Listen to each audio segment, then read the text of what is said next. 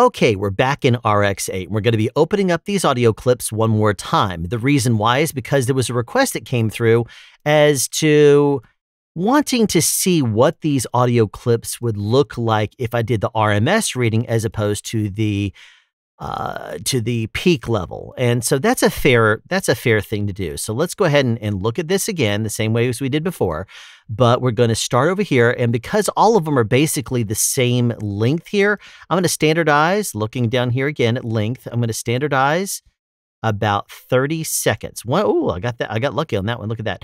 And we're going to look at the waveform stats. So this will tell us what the average sound level is for 30 seconds. And that was in a total RMS level right there of negative 93.22. So that's what it is, negative 93.22 for this 30-second gap of thermal noise. And then if I come over here, this is the sound speeds cable that we're looking at here, negative 93.21. So wait a minute, 22 and 21. So basically the total RMS level was actually slightly, wait a minute, 93? 93. Okay, so it is the same. So no, that's 20. So okay, so it changed a little bit. So roughly it raised by like 1 to 300th of a hundredths of a dB. So by running through an actual cable, it lowered ever so slightly. Now let's look at the Monoprice, and we're going to again standardize 30. Where is 30?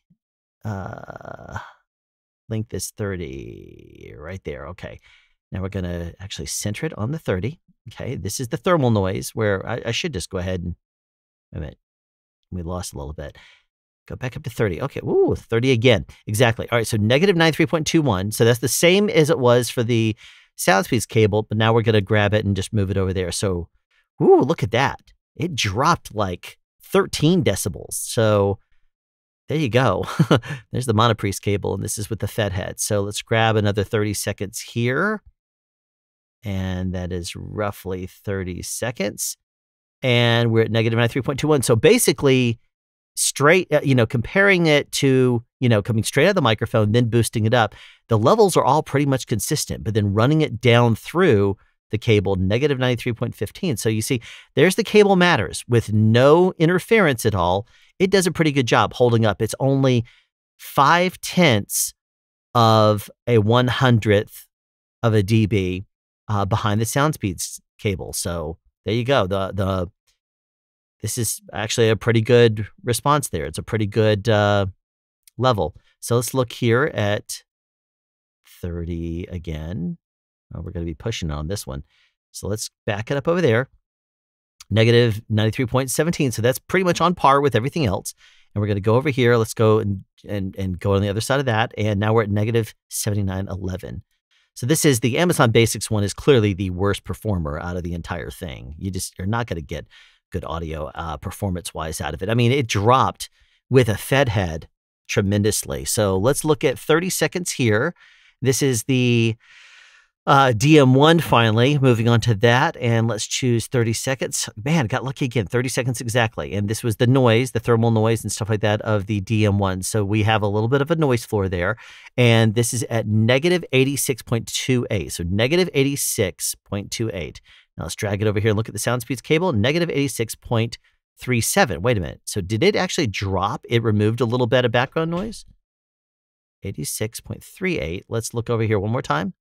28. So yeah, it actually did drop ever so slightly by about, it actually lowered the noise floor by about 1/10 of a dB. So negative 86, negative 38. Yeah, so there you go. It actually, there's a sound speeds cable the way that we know it. So probably by dropping out of that low frequency, which is maybe about 60 hertz or something like that, by dropping that out, it lowered by about 1/10 of a dB. Kind of cool.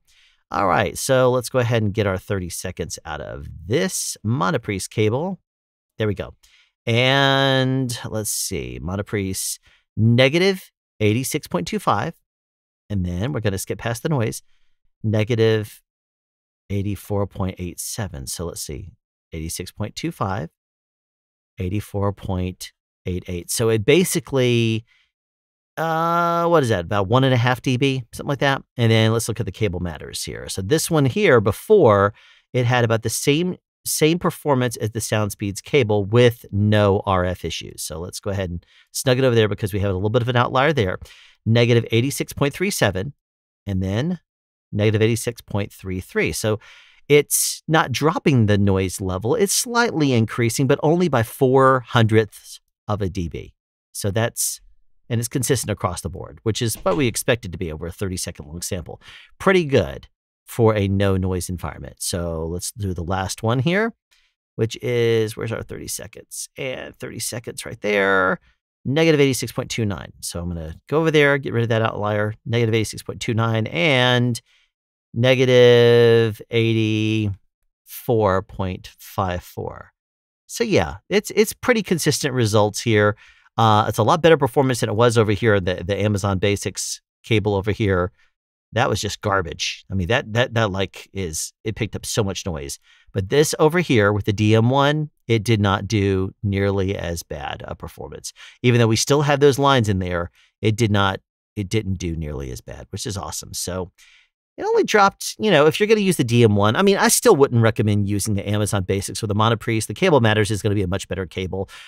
There was somebody who asked me about a HOSA cable earlier. Unfortunately, that was not part of the test. I didn't think of that brand when I was trying to think of the three cables that I wanted to test against. So anyway, hopefully this provides some insight to you if you were curious as to the RMS level over a 30-second long sample on all of the cables that we tested in the last video and with the Dynamite DM-1 from SC Electronics and the Triton Audio Fethead.